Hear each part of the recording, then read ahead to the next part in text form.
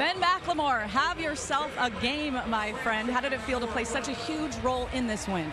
It feels great to be out there on the court, just staying patient, being a pro, waiting on my name to get called and staying ready and things like that. So, great win tonight, continue to protect home and stuff, so I'm just happy we got a win.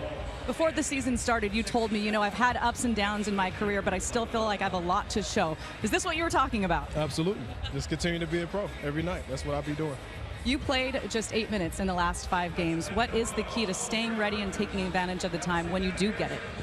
Like I said, just continue to be a pro, continue to watch film on both ends of the floor, offensive and defensive, and just keep learning. Keep learning, helping the young guys as well, but also just keep learning on myself. And then when coach called my name, I have a performance like this, or just do anything I can do to go out there to help my team get a win.